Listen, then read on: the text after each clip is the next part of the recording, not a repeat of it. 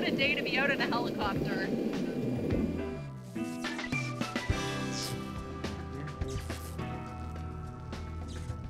We've taken you inside Ontario's nuclear power plants, and now we want to give you a different perspective to show you how impressive all this is and what nuclear power looks like from above. Ontario is really Canada's nuclear province. It's interesting. I mean, this province has made a huge move to nuclear power, unlike any other part of Canada.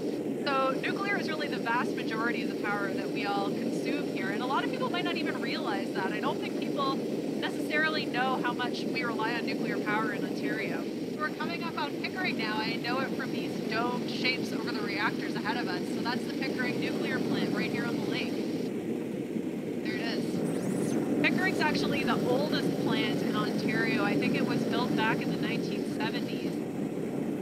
What's always so crazy to me about these plants is that they're so close to the water. I mean, they need that water source because it provides a coolant in the plant. But obviously, a lot of environmentalists and people have concerns. Right over there, you can see all these houses where people live. Pickering really is sort of like right in the community. Almost all of Canada's nuclear reactors are in Ontario, close to fresh water, cities, and homes. But not everyone is a fan of nuclear. Today, environmentalists are sort of split 50-50 on whether they're pro or anti-nuclear energy because a lot of people realize, you know, climate change and global warming are huge problems, and nuclear doesn't really produce emissions. Although it produces nuclear waste, it's not, greenhouse gases are not really a problem with nuclear. So some people say we're going to need nuclear power until we figure out how to use renewable energies a little bit better. So here is Darlington, literally right on the other side of this highway. This is a huge plant, and it's providing like 20% of the power for Ontario just from this one place. That's so crazy. Look at these power lines, like going right down into the plant. This is a view that obviously most people will never get to see. But you know, from this vantage point on the lake, you can really see how big it is. It's absolutely massive.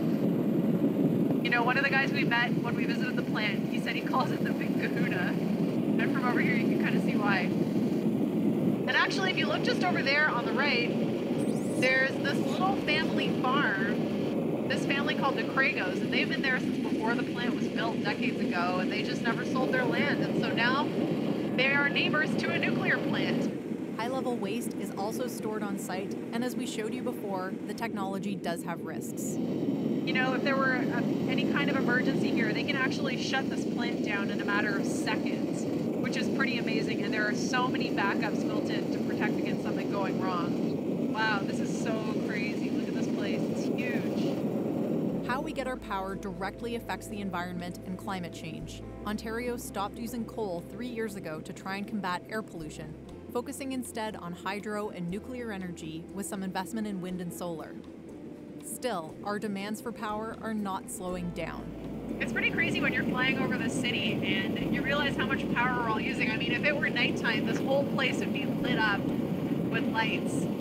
You know, and we all want to move towards a future of renewable, clean energy like wind power and solar panels, and those are great ambitions, and we should be doing that. But for today, the technology really isn't there. So we need power. Our society today does not work without it. And so we need to make tough choices about where that power comes from. And today in Ontario, most of it comes from nuclear. That's the decision we've made. Nuclear offers an emissions-free, uninterrupted source of energy, but there are trade-offs too, like the waste it leaves behind. So we have to decide if the pros outweigh the cons, because all forms of power will come at a cost.